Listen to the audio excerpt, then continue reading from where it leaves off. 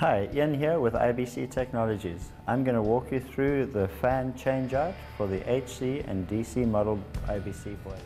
Whenever you're working on a gas appliance, always turn off the gas to the boiler and turn the power off.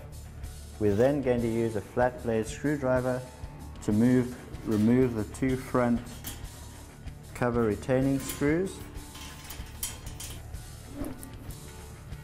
We'll then remove the speed signal and the power cable from the fan.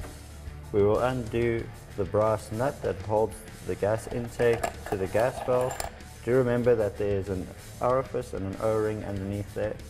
We will then use an 8mm wrench to undo the two bolts that hold the fan to the heat exchanger.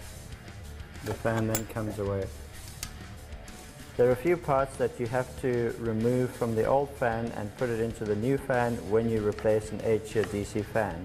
The first is to remove this clip, then pull out the gas pipe and the gas pipe insert from the fan. Be sure to install the new gasket that is supplied with the fan, and then the new fan is simply bolted to the heat exchanger.